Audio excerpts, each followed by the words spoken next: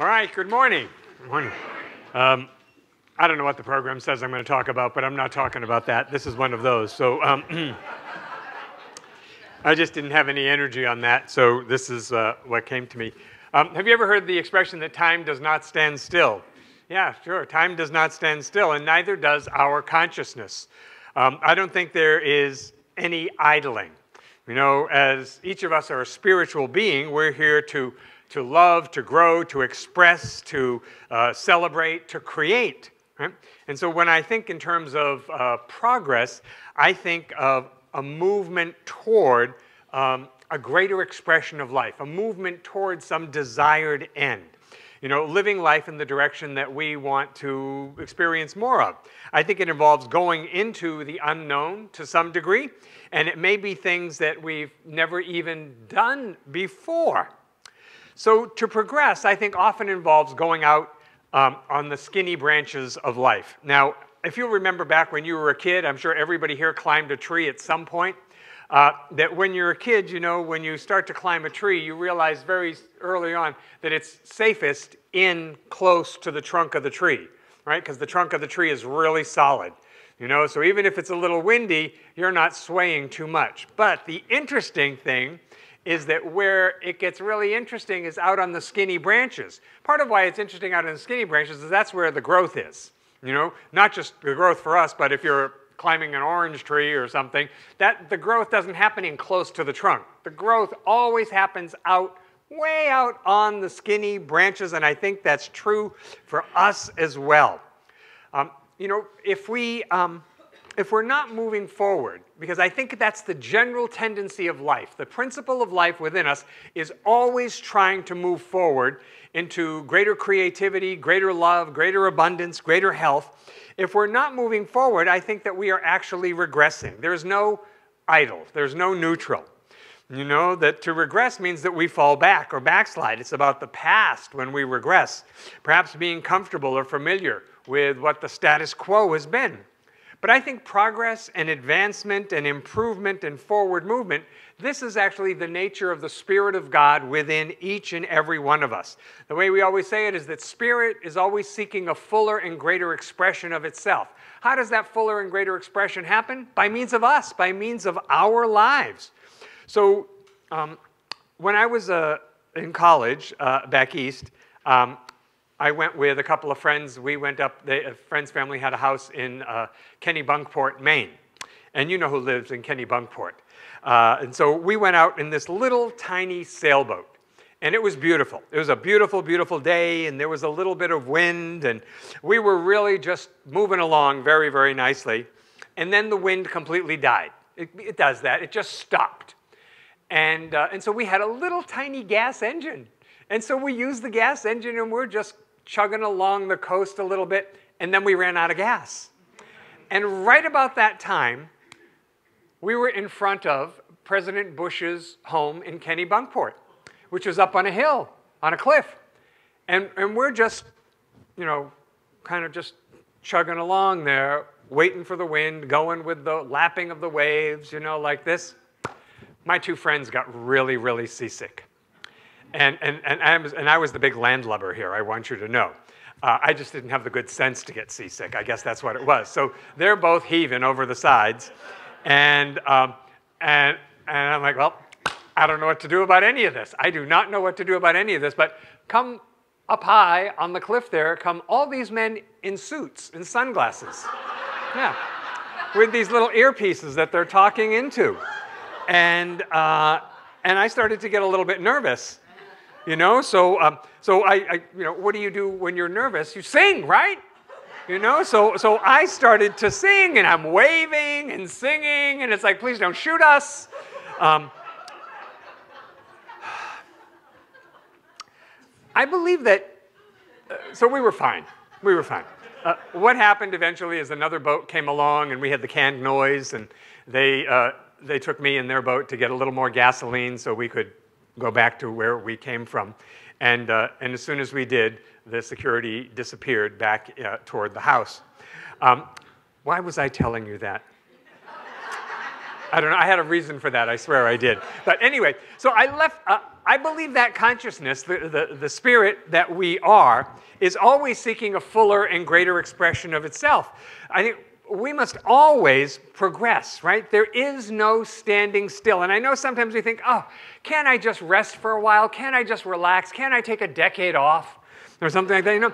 And to think so is just, it's not accurate. It's not accurate for how I believe life is, because life is always for forward movement. We say, well, can't things just be the way they were? Can't I just No, no, things can never be the way they were. Bread will never be a nickel again.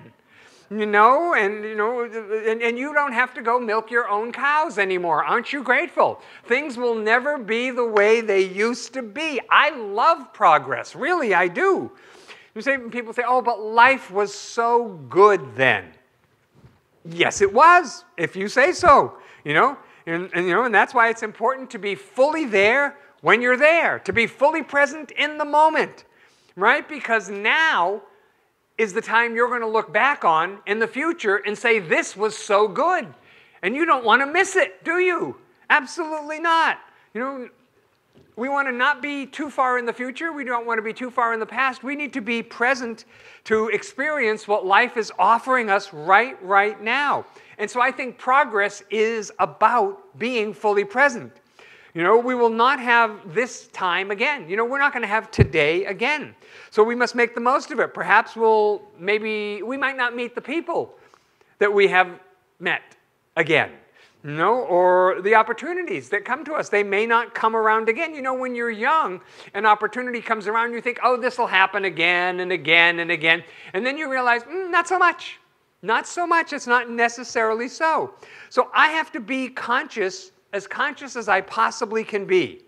Because spirit that we are has to move forward. It has to create.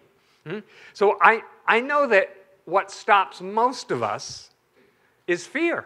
Absolutely. That I don't want to keep stretching and growing, because at some point I hit the wall of my comfort zone, and beyond that is fear, right? That I want a break, I want a respite, I want a little time out. But life says no. And I say, but I'm tired. And say, you're tired because you're not in shape, spiritual shape, right? So you've got to pick up your feet and move in the direction of progress, and then we won't be tired. Because you know what? Isn't it interesting how as soon as we start to make forward movement and we can see, oh, good will come from this, the tiredness always disappears. See, in the science of mind, we talk a lot about how we're responsible for our own healing. The healing of our thoughts, healing of our beliefs, healing of our crazy patterns, whatever that is. If your relationship with somebody is bad, where that has to change is within you, right? They're doing exactly what they need to be doing. But I would say to you, are you praying? Are you affirming? Are you blessing them every day? Are you forgiving yourself as well as them every single day? And say, people say to me, well, I did a prayer, I did a treatment, but it didn't get any better. They didn't change. Well, that's the problem right there, okay? That we have to keep praying daily, several times a day. Bless them every time they come into your awareness. I bless you, I forgive you, I bless you, I forgive you. Praise them. Behold God in them. You've heard about regression therapy. Now, I don't know an awful lot about that, but the idea, I think, is that you go back to something that was before. And I'm sure this can be valuable, but you don't want to get stuck there in the evidence of the past so that it limits your present and your future. Because now, like Louise Hay used to always say, now is the point of power. This moment is when you can do something about it, whatever it is. Whether it's a relationship or your health or your finances. People will say, well, I really abused money in a past life, or I had lots of wild affairs in ancient Rome, so now I have a hard time with money or relationships. I think this is not fully accurate. Because Ernest Holmes teaches this concept of our soul is on a journey, and that journey is on an upward spiral. So right now, you are the most evolved, you are the most aware, you are the most awake, the most conscious your soul has ever been is you right now. All right? So the point is, all right, so if those things happened in the past, just learn from them and move on. You are not bound by them. Ernest teaches us in the textbook that principle is not bound by precedent. So if you work with spiritual principles, you will certainly move forward. You will absolutely progress. What happened in the past does not dictate your future. Isn't that good news for all of us? I think that is just positively thrilling, that my past has nothing to do with what my future looks like unless I keep dragging it forward. Yeah. So if anyone or anything is holding you back, the good news, I know it doesn't sound good at first, but the good news is that it's you. Right? Because if it's someone outside of you, you don't stand a chance of doing anything about it. But if what's holding you back is something within you, some belief or some idea or some old habit or some old way of being or some voice in your head from long, long ago that was in some way limiting you or diminishing you, you know, that's good news is that that can change. If it's outside of you, we can't do anything about that. But if it's inside, I can work on changing my thinking. I can work on changing the content of my heart. I can work on changing how I'm being toward other people in the world. See, it's easier to break a bad habit if you keep focused on what you're adding to your life rather than what you're taking away. How many of us have ever tried to break what we call a bad habit? Yeah, danced with it again and again and again and again. But when you start to look more on, when you focus more on what you're moving toward rather than what you're moving away from, you know, I'm amazed when people tell me that they're bored. Bored? I think bored? How can you be bored in 2018? I can't imagine. I honestly don't think I've been bored since maybe junior high school or even before that, you know, because there's so much potential to expand and explore and grow. There's so much to be interested in. You know, I mean, I look at a course catalog from a college, and honest to God, every department has something that interests me. Like I could be in class constantly. I never get any work done, but I could constantly be in class. You know, and so if you think of your life like an artist, that you're like an artist, and the art is your life. Right? And an artist has to progress. You know, a vital relationship has to progress. You know, some famous artist said that the biggest temptation is to repeat your success. You know? And so it is, I think, with our own daily spiritual practice that we have to progress in our thinking and our speaking. You know, we want to practice verbal and mental harmlessness. You know, that the idea is to do no harm. I can't live off of yesterday's realization of truth. I have to do my best spiritual work today. You know?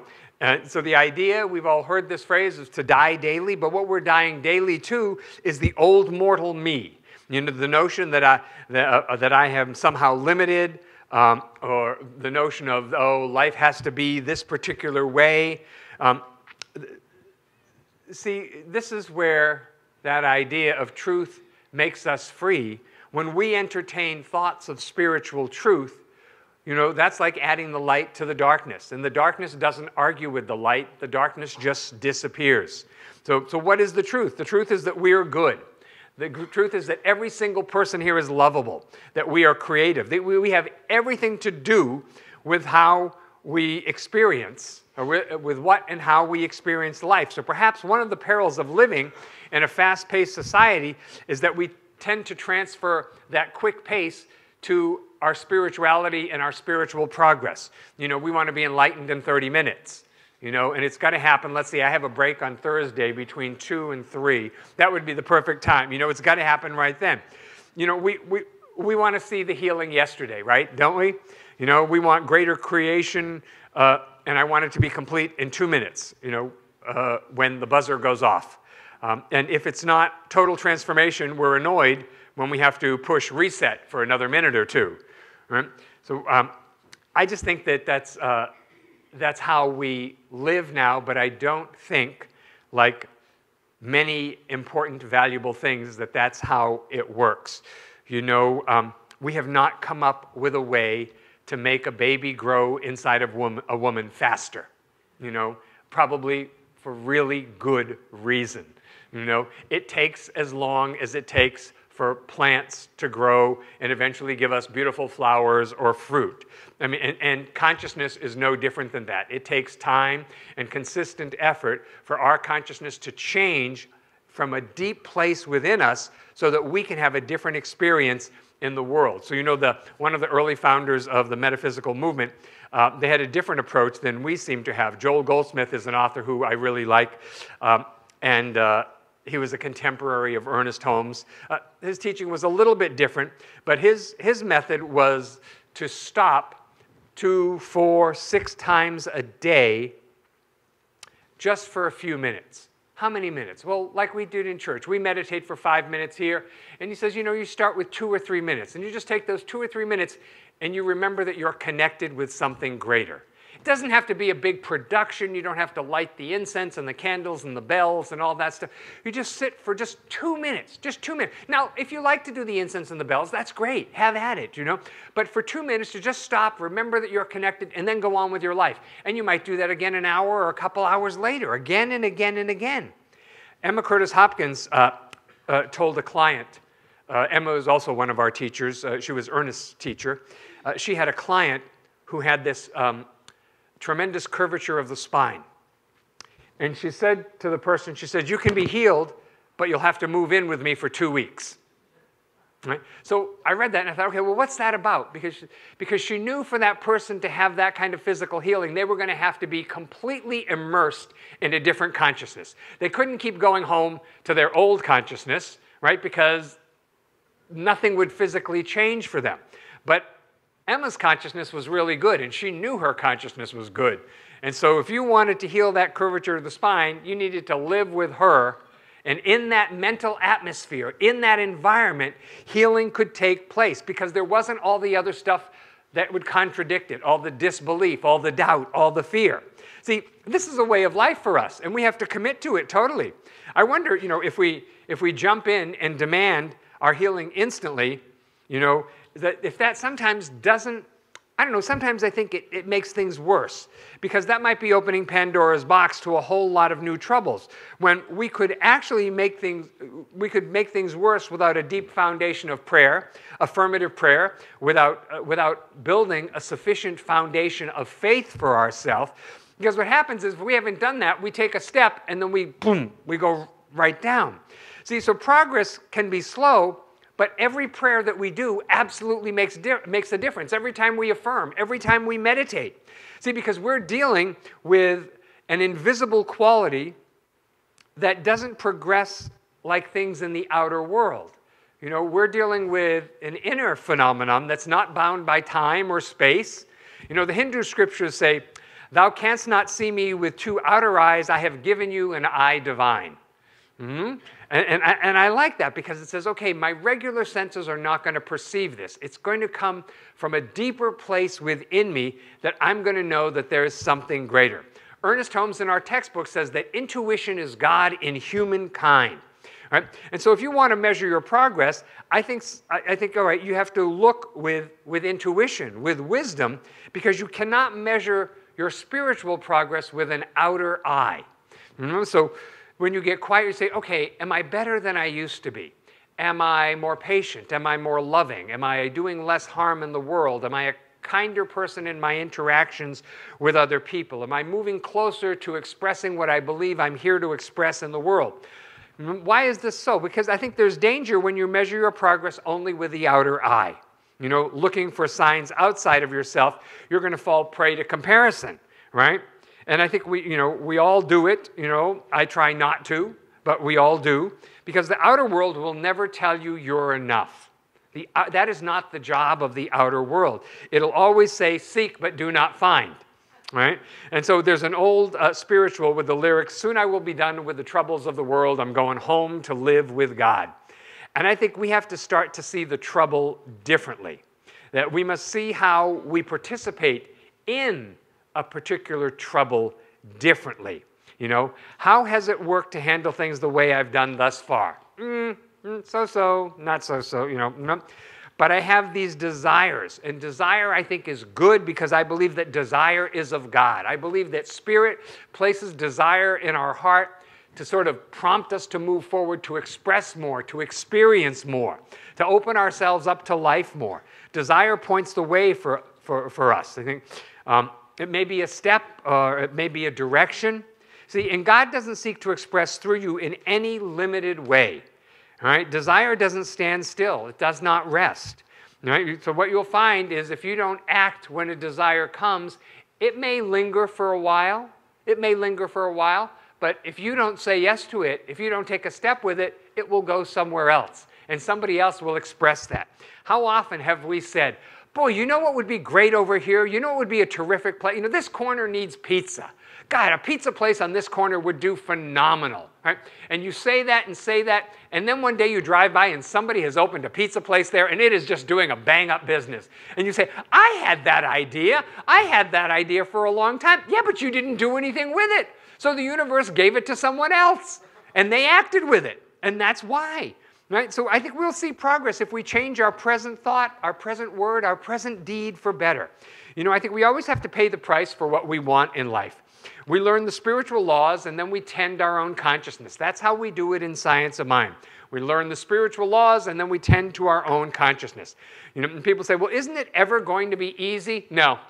Okay, so just take that one off the menu, okay, thinking that it's going to be, you know, not as long as we're in a physical body.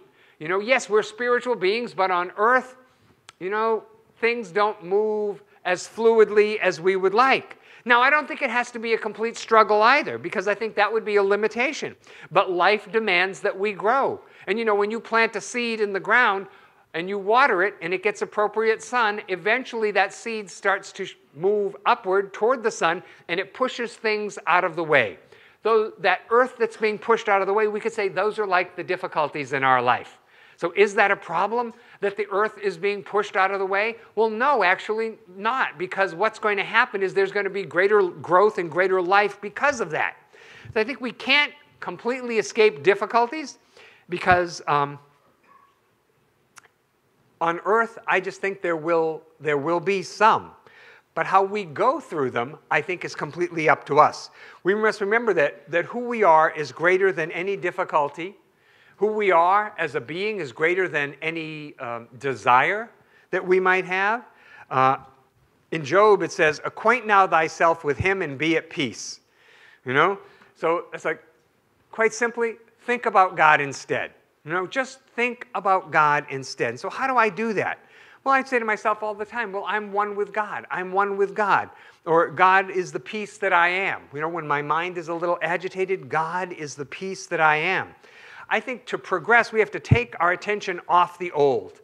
You know what I'm talking about, the hurts, the grievances, the resentments. And also, please, please, please, stop criticizing yourself. And yes, other people as well. If we want to progress, we can't have it both ways. You can't have a foot in the past of criticizing myself and other people and harboring hurts and resentments and all that kind of stuff, and then one foot in the other world saying, I'm a creative spiritual being and I'm going to move forward. You know, to progress daily, wow, it takes some effort. But you know what? I always have to tell people, because they'll say to me, well, you want us to do all this spiritual work. That takes a lot of time and effort. Yes, I do. I really want you to do some of this. Because you know what the alternative is? The alternative is to not do it, and people have more chaos in their life, and they don't realize that chaos also takes a lot of energy and effort and attention. You know, when your life is in a messy place, that's a lot of work too. So what do you want to put work into? Do you want to put work and effort, not like it's work, but you know, spiritual work and effort and energy into creating something better? Or do you want to put work and effort and energy into mopping up a mess? You know, I mean, we get to decide. You know, and this is why I think it's so important that we're always feeding our subconscious mind the good stuff, the good stuff. You know, so ideally we would stop the worry, you know, stop the ongoing thoughts of, oh, I'm going to be sick, I'm going to be sick, or stop looking for the evidence of lack in your life or why you have a reason to be discouraged. You know, it's amazing to me how often people are rehearsing their demise. Yeah, people actually rehearse their own downfall, and that's got to stop. You know, stop that. You know, and what you do is you pour in the constructive opposite, is what Ernest Holmes says in our textbook. That when you catch yourself being negative or fearful or limiting, put in the opposite into your mind. You know, substitute constructive, life-affirming thoughts instead. And a simple way to do this is just say, peace to my mind. You know when your thoughts are going crazy, when you're just thinking, and you're on like a jag and you can't get off it? what it's a good thing to do. To say, peace, peace to my mind, peace to my mind, peace to my mind. Or when you're upset with something that's going on in your body, just think about that place in your body and say, peace to my body, peace to my body. Because every cell in your body hears every word you say. So let's live by yes and no. Yes to everything good and true and beautiful and expansive, and no to everything that does not serve us, that does not support a greater expression of life. We have to remember all the time that that which is within us is greater than that which is in the world. You know, and so we think, well, gosh, when do we feel progress? Always. Every day is better than the day before. I believe that that's so. I believe as long as we're on the planet, our life is supposed to be getting better and better all the time. We say, well, how is that possible? You know, when I was young, I could run 5 miles. I can't do that now.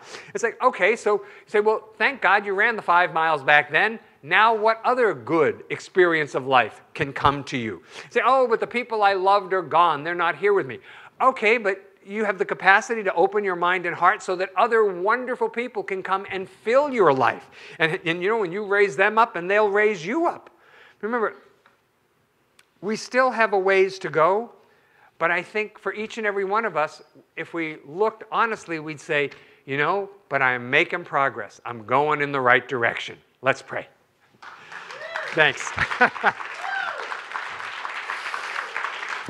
So as we turn our attention inward now, remembering that right here we are surrounded by the fullness and the allness of God. God's infinite, loving, intelligent spirit is the most true and real thing about us. And so as we join together in thought and consciousness, I speak the word for each and every one of us that we are raised up today, that our consciousness is filled with light and love, and anything that does not serve us, we're willing for it to be dissolved, released, and let go, never to return again.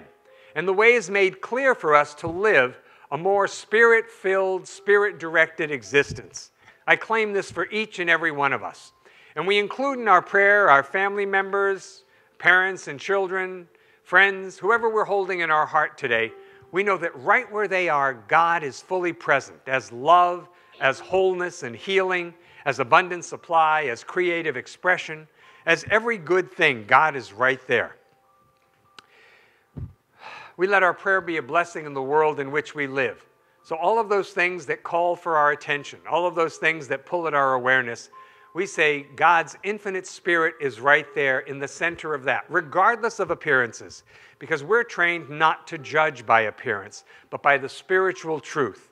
And so we claim that spiritual truth is present in all circumstances, in all people everywhere. And we bless our church, we bless all churches. We bless synagogues and temples and mosques and ashrams, all paths to God. And I know we're blessed by being together, that there is raising up, there is healing, there is a greater good for everyone, and we welcome it. And so with a full heart, I give thanks that this is the truth. I release this word. I know it's done, and so it is. Together we all say, Amen.